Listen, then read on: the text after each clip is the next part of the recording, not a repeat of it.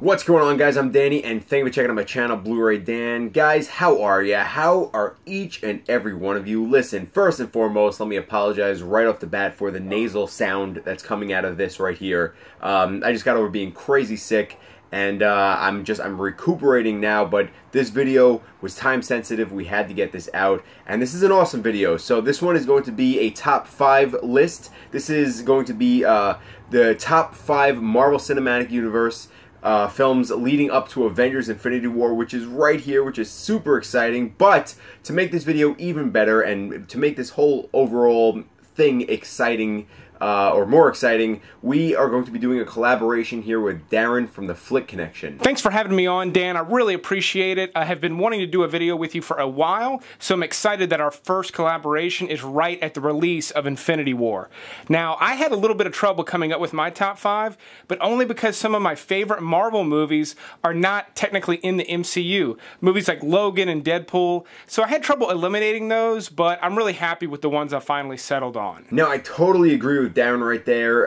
This was a difficult list. It's one that I've thought about multiple times. There's just so many of them. I think there are like 19 or 20 MCU films at the moment, and some of my favorite Marvel in general films are ones that aren't even in the MCU. So it was a shame to have to cut out Logan. Logan was and like you said, Deadpool. Logan was such a phenomenal film. It was probably my favorite Marvel film to date, and Deadpool is just fantastic, but they're not in this list, so let's push past that, guys. What we're going to be doing is we're going to be bouncing off of each other. Number 5, 5, 4, 4, 3, 3, 2, 2, 1, 1, and that we're going to cut it there. But let's get started. Without further ado, let's jump right into this. My number 5 pick is actually Captain America: Civil War. The reason I picked this one is because it is my favorite Avengers movie. As far as the ones where they're all together, even though it didn't have Avengers in the title, it really is an Avengers movie. And the reason I liked it is because it is a little smaller in scale. I feel like the Avengers movies so far, they really just go for the brass ring, and the final sequence gets so epic.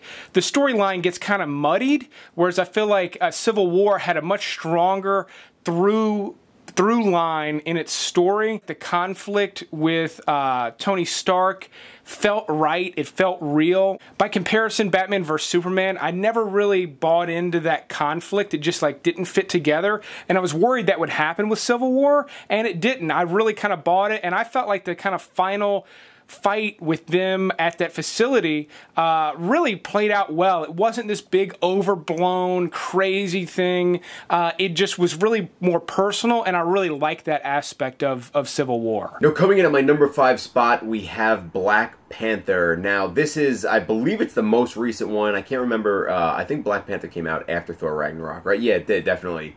And this is the most recent one, and I mean, I had so much fun with this movie, and for many reasons, actually.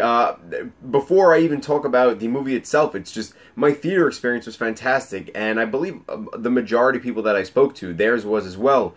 Just the energy in the crowd was great. People were really into it, and it was a beautiful thing that always adds something to the to the overall feel. Now, Black Panther was just, I mean, the story was really, really good in my opinion. It was very different. I like that it kind of separated from the rest of the Marvel films, but there was also a connection in there. Forget it, man. There's so many things that I enjoyed about it. The cast, the characters, I didn't even care that much for Black Panther in when we first saw him in Civil War, but I really, really liked him in this film. And I mean, the cast that played all the characters were really good. The costume design was great. And forget it, hold on, the villain, I mean, played by Michael B. Jordan, who's I'm a huge fan of because of Creed, and it was directed by Ryan Coogler, who also directed Creed, which was just, I mean, it added to everything, and it was just something really beautiful about it. The overall feel, the environment, it made for a really good film, and I've only seen it once, so I'm really looking forward to checking that one out again. Now, my number 4 pick is actually Spider-Man: Homecoming.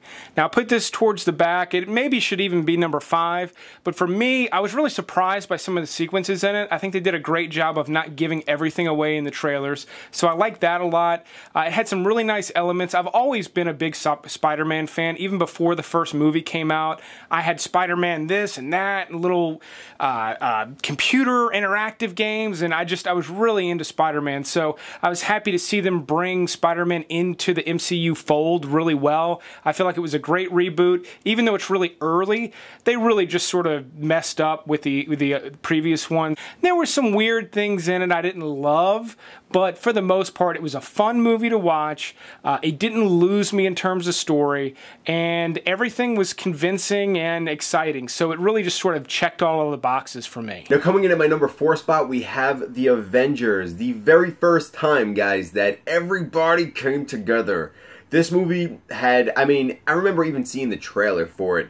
When the trailer was first put out there for the world to see, just watching all of the damn characters that you've seen from all individual films come together like that, and then you saw how it all came in that big combined circle scene that the camera went around every single one of them when they were in the fighting in New York. That was just, I mean, so iconic.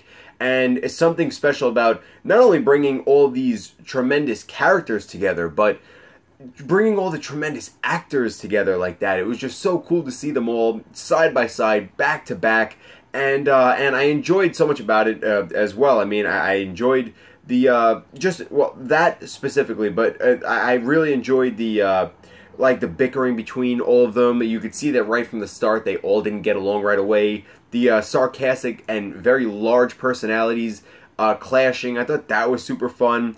And yeah, it was just overall, I believe it was the first time that we also saw Mark Ruffalo's The Hulk. Am I correct? I think so. There's something so special about that.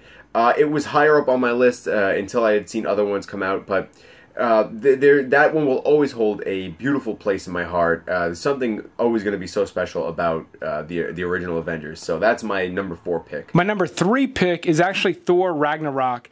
It might have something to do with the fact that it's the most recent one that I've seen, but it's really fun. I really liked it. It is by far, in a way, the best Thor movie. I've been really disappointed by the Thor movies previously, but I thought this was great. I thought it was really well directed. It was funny.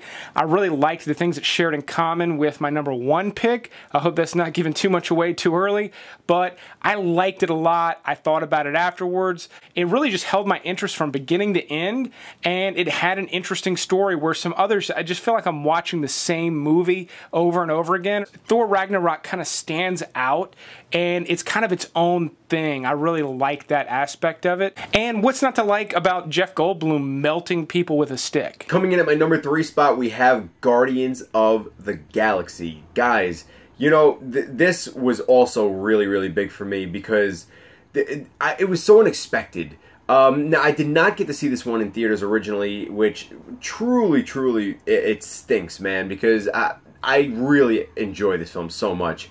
But I wound up seeing it, I think I got it on Blu-ray for Christmas or something like that, and I fell in love with it. I mean, I didn't know any of the characters to begin with, so I went in kind of blind. I've heard maybe the name Guardians of the Galaxy somewhere along the line, but I didn't know anything about it. And this film was just new, it was fresh, it was just very unique, and the style that they used with the comedy and the colors and everything about it was just so fun. The different characters, the cast was fantastic. Chris Pratt he's a great Star-Lord. Gamora played by motorcycles. Gamora played by Zoe Saldana. I mean, everybody. There's just the whole entire cast did such a fantastic job that it was just Vin Diesel as Groot's voice. My God, Bradley Cooper as the raccoon. Dave Bautista as Drax. It was just so much fun. Everybody came together, and it was just like a really entertaining film. And unfortunately, I can't say the second one held up for me, so you could say that one's out of this list. But that's my number 3 spot. For me, my number 2 pick is Iron Man. It is the first in the official MCU canon, and I think it's just a really great way to kick off this cinematic universe. It's such a good origin story. I love the way Stark works his way out of the cave. I just think that's a great way to do the movie. I almost wanted to pick Iron Man 3 because I really like that one, but the Ben Kingsley thing in Iron Man 3 threw me, and then the end of the movie kind of loses me, whereas I feel like even though the Iron Man is kind of a smaller, tighter story, it's not as epic, I really like that. Like, I'm more invested. I'm more invested in the characters, and it feels tighter and it feels more cohesive. It's been a long time since I've watched it, and I still managed to rank it at number 2. In my number 2 spot, we have a movie that actually held the number 1 spot since the number 1 film, and if that doesn't give you guys the hint, my number 2 is Iron Man. Iron Man, the one that started it all. We get Robert Downey Jr. comes in. Again, like, I knew some of Iron Man's history growing up. I watched the cartoon years ago. I never read the comics or anything, but I remember the smart, sarcastic personality, and Robert Downey Jr. just stepped right into this spot. The film is very unique, and I think one thing that stuck out to me that made me really enjoy it was it had a very serious war aspect to it, and I love when films kind of add like a war kind of theme to them. And that is what really changed Robert Downey Jr. Iron Man's his personality and outlook on everything, and I thought that was so cool. The music was great. I remember the trailer for that one as well. That was super fun, and just seeing him this original, like a brand new like Iron Man suit now on the big screen, and watching him fight and help people, and just the way it all came together was it was so cool, and I loved every second of it. And I mean, it held the number 1 spot for years for me, but the next one is what really bumped it out for me. But yeah, Iron Man 1, just fantastic, and I couldn't think of a better one to hold such a high spot, because this is the one that started it all. And my number 1 pick is Guardians of the Galaxy. I think part of the reason for that is it's kind of removed from the MCU. It's certainly in it. It's certainly part of it. And I'm glad they're bringing it more into the fold with Infinity War. So I'm excited about that. But it's so fun and unique. It's exciting to watch, just like all the other reasons I like all of the other movies. But it's so unique in it. It really is its own thing. A lot of the really fantastical action that we get from these MCU movies, it's fine. I really do feel like it plays better with Guardians, because you're in space, you're in sort of a fantastical world, whereas most MCU movies take place on Earth, and it's easier to sort of see like the flaws in the special effects. But in Guardians, everything's colorful, everything's different, every environment is new, everything's different from anything you've ever seen. So everything just plays so much better together with that for me. Not to mention, it's just funny. The performances are great. It's got a great vibe, and the vibe on them continues from beginning to end, which I think is really important. Some other movies that haven't been as good, in my opinion, in the MCU don't have like tonal consistency, and not only does Guardians have a great tone, it's completely consistent from beginning to end. There's not a minute of this movie that you could take out that feels like it doesn't belong in this movie. Alright guys, finally in my number 1 spot we have Captain America Civil War, and that's right, this was just such a fantastic film for me. Now this one definitely feels like an Avengers film. You have the majority of the characters in here, majority of the cast, including some new ones. You did not get Hulk and Thor, but you got to see, for the first time, you got to see Black Panther and Spider-Man. This one really sticks out to me for many reasons. It pitted good against good, and I always love seeing, you know, like teammates turn on each other. But I also liked the reasoning that it was. Nobody's really a bad guy here. What the big deal is you have one side who, you know, sees that things can be handled one way, and another side that sees how things can be handled a different way and should be handled a different way. And like, it just, they're both understandable. You could see both sides, and I personally had a hard time choosing which side I wanted to be on. But and as much as I loved Iron Man, Captain America's side is what I truly enjoyed and I related to, and I liked so much about it. Again, Spider-Man comes in for the first time. That was super cool to see. Just the action scenes, you got Giant Man, you got so much going on, and it was just so cool, and it was just a really well done film. The action sequences, the story, just so much about it was just top notch, and that's why it is Captain America Civil War is my #1 pick. But alright guys, that is it. Those are our lists, and I mean, this was super fun to make, very hard to sit down and kind of pick which ones were our favorites, but I mean, it was so worth it, and this is a video that I've been wanting to do for a while. As always, guys, make sure you like, comment, share, and subscribe this video if you subscribe to this channel if you are new here. Guys, if you want to follow Darren, here he is again giving some of his information. Thanks again for having me on, Dan. It's been a lot of fun. Can't wait to do it again. If you want to check out my channel, Flick Connection, I give recommendations like this all the time, and they tend to be things that you can currently watch on Netflix, Amazon Prime, Hulu. I do some other fun stuff as well, so be sure to check me out. If you come from Dan's channel, let me know in the comments below, because I still read every single comment. But I had a lot of fun, and thanks for hearing what I had to say. And alright guys, that is it for the video. Thank you so much for watching once again. If you want to follow me or on any of my social media links or any other links of mine or Darren's, check in the description below. That's where they will be.